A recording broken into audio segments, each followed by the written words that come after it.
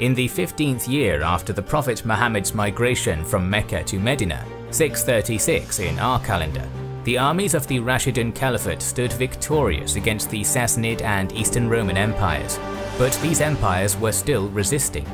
The second season of this series will describe the war in Iran, Turkey, Egypt, Northern Africa and beyond, as the Muslim armies gear up for more conquest.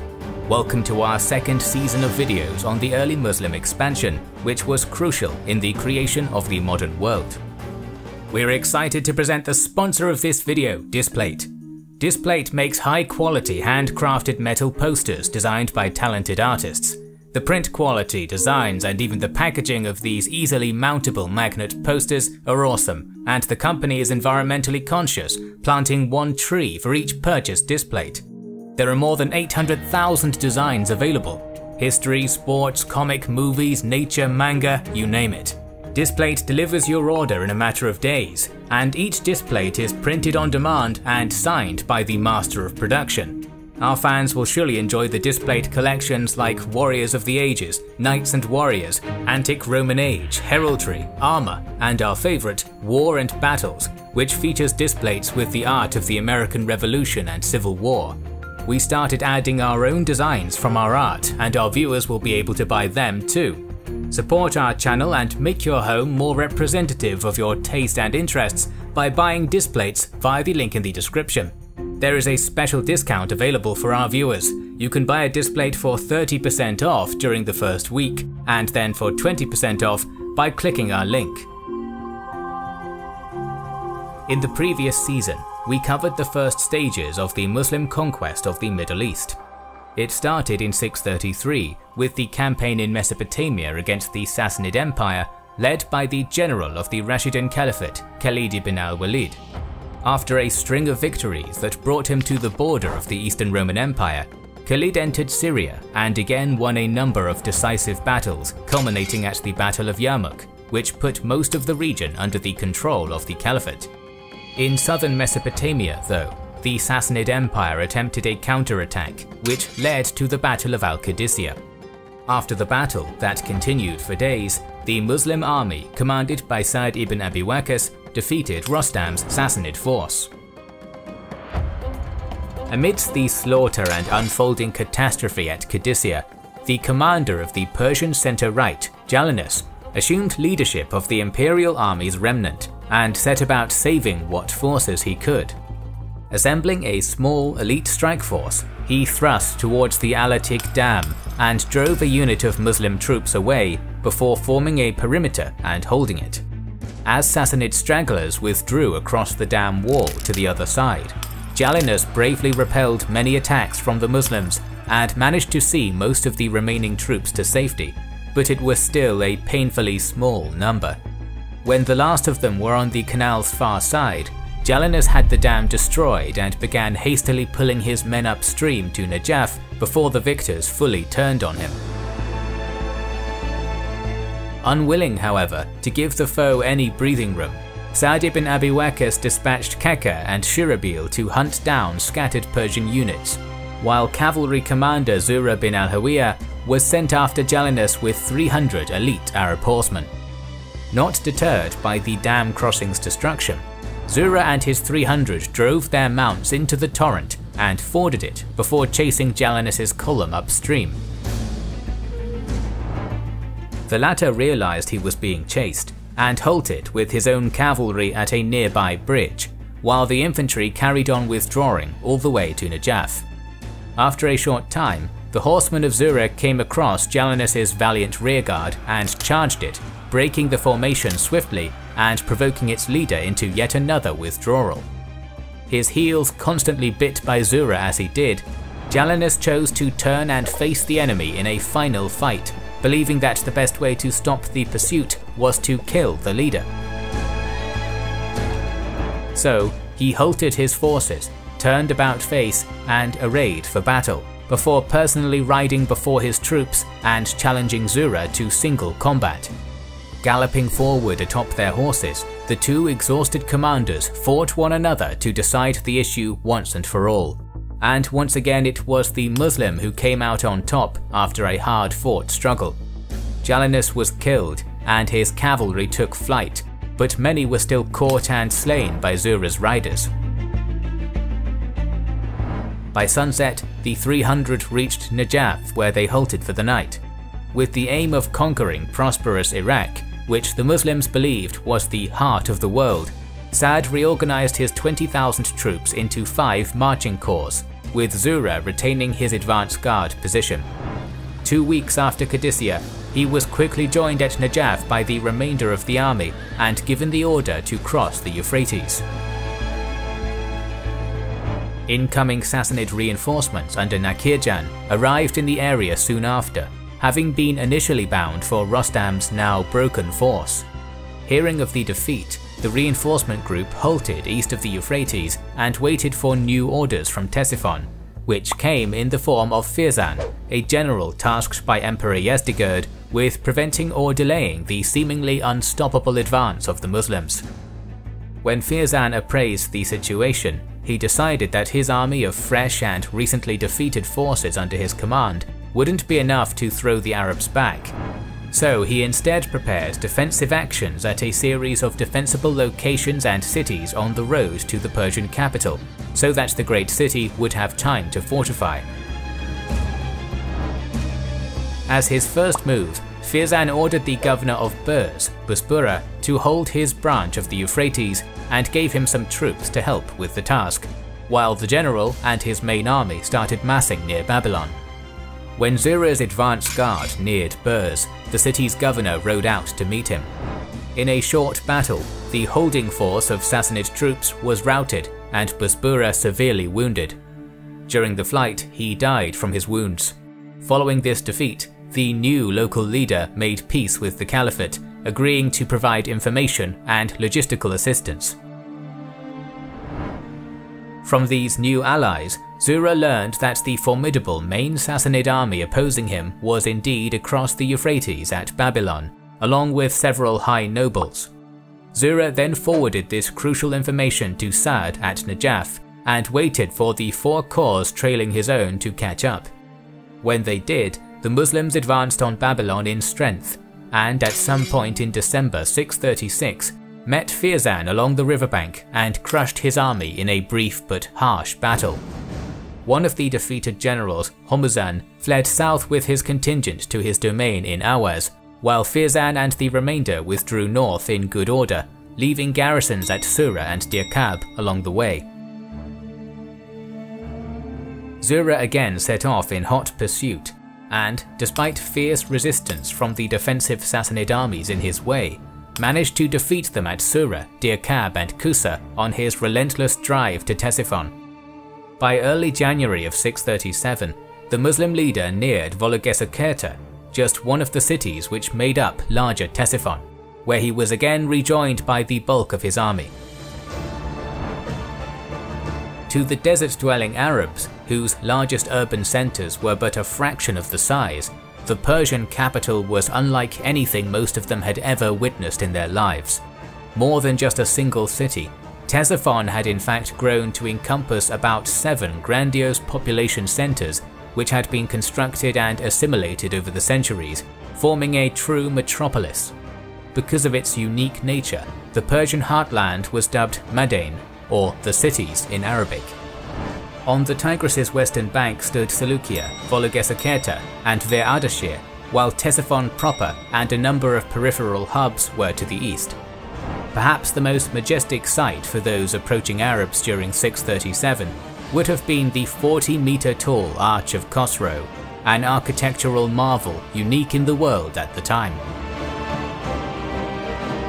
Although Firzan hadn't managed to stop the Muslim advance, his delaying action had worked, and now the entire western portion of Yazdegerd's imperial capital was fortified with a deep ditch with manned positions at regular intervals.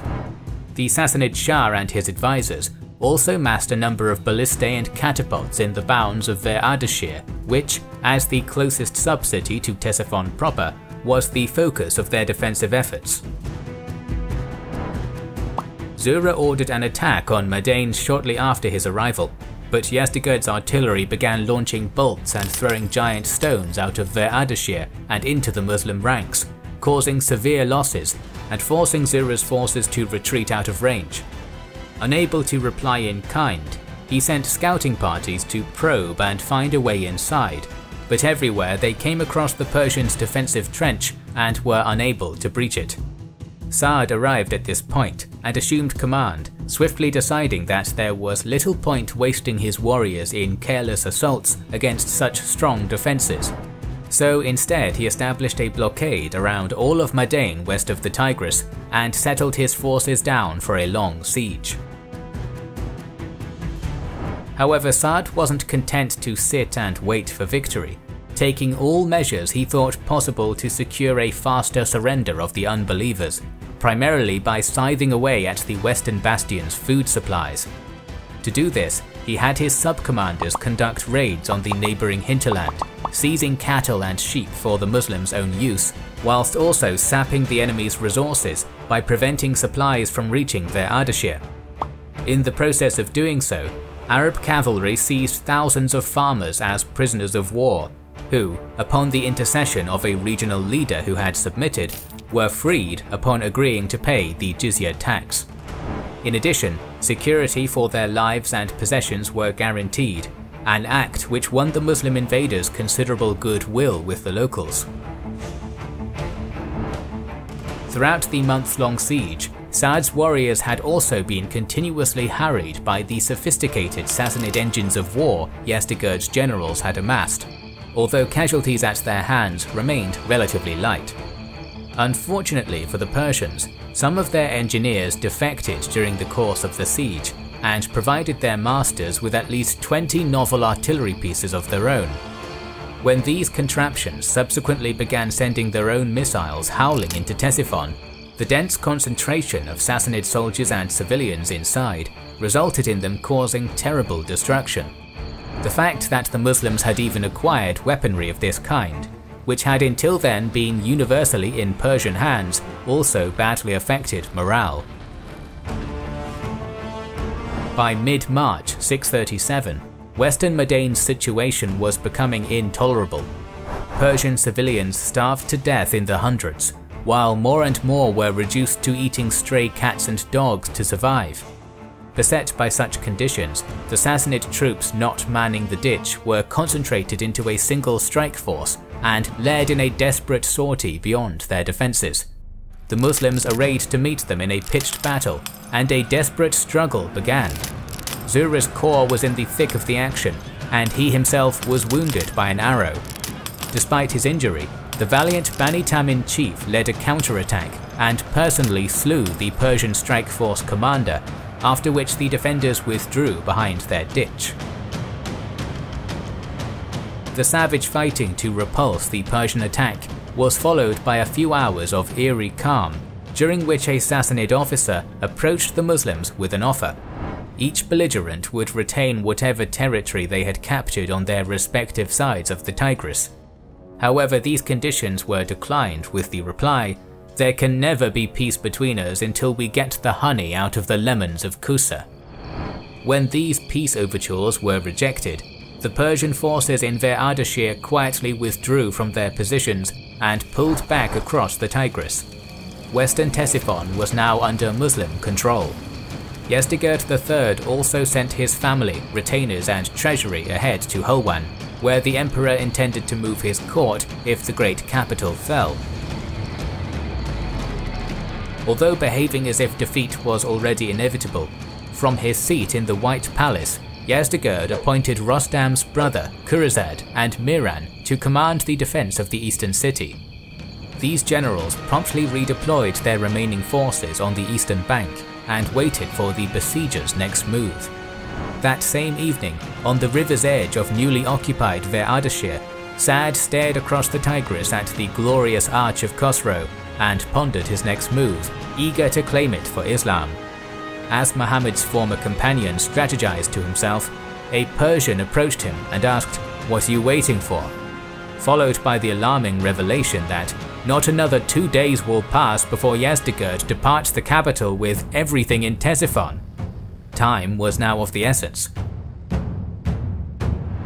Another sympathetic local, possibly disillusioned by heavy Sassanid taxation, or possibly even a recent convert to Islam, took Sa'd to a known ford in the river, one which Sa'd deemed unsuitable due to the swift current and deep water.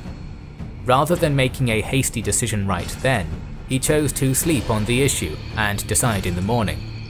During the night, Sa'd supposedly had a strange dream in which he saw the Tigris's waters, only they were flowing incredibly quickly and were unrealistically deep.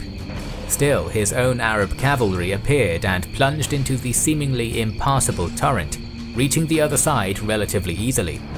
The next morning, Sa'd convened a conference of his highest generals and declared that the cavalry would swim through the river, and asked if there were any volunteers to lead the dangerous attack.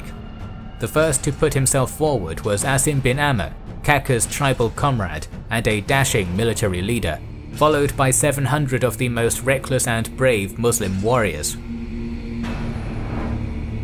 After all necessary preparations had been made by mid-morning, Asim plunged into the water and began his crossing. Khurizad responded by ordering his Persians into the river to meet them, but after a hearty resistance, the Sassanid cavalry who responded were pushed back when one of their comrades from the city came, shouting, "Why are you killing yourselves? There's nobody left in Ctesiphon to defend." He was at least partially correct. Upon receiving word that the Muslims were crossing the Tigris, Emperor Yazdegerd had departed his capital for Hulwan, taking much of the imperial court with him. After their resistance faltered, most of the army defending the city followed suit, save for a Sassanid regiment fortified in the White Palace. On the Tigris, Sa'd took the opportunity Asim's lance-like advance had given him, and began ferrying the rest of his warriors across to the beachhead, not without danger of succumbing to the raging waters. One man fell from his horse and fell into the current, but the all-powerful Kaka reached down in the nick of time and heaved him up. Despite the myriad dangers of the crossing, in relatively short order, the entire Islamic army was on the eastern bank of the Tigris River. The moment Sa'd himself landed, he ordered Asim and Kaka to move on the core of Ctesiphon, in the process of which they encountered token resistance, but this was quickly dealt with. The Muslims found their final opposition in the White Palace, but chose to deal with it by sending forward yet another companion of Muhammad, Salman. A Persian by birth, he had converted to Islam after meeting the Prophet in Arabia, and now his heritage proved a crucial boon. "I am actually one of you, I feel for you," he said upon meeting the defenders, and outlined the usual three choices: jizya, conversion, or death. After a short negotiation, the hopeless palace troops accepted the Islamic tax and surrendered.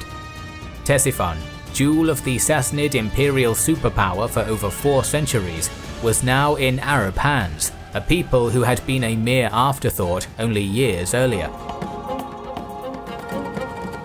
Separate columns of Arab riders under Zura and Kaka galloped forth from the captured city almost immediately, moving in different directions in pursuit of their enemy.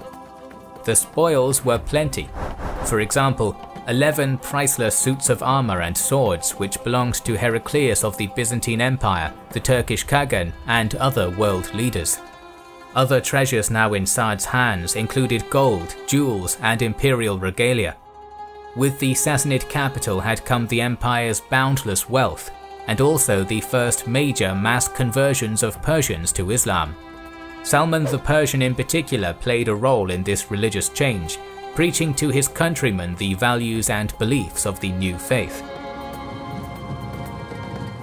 Although Ctesiphon and all the Sawad was lost to the House of Sassan, the Persians' resistance to their conquest by the Muslims would continue in the old heartland beyond the Zagros, and more videos are on the way, so make sure you are subscribed to our channel and have pressed the bell button. We would like to express our gratitude to our Patreon supporters and channel members who make the creation of our videos possible. Now you can also support us by buying our merchandise via the link in the description. This is the Kings and Generals channel, and we will catch you on the next one.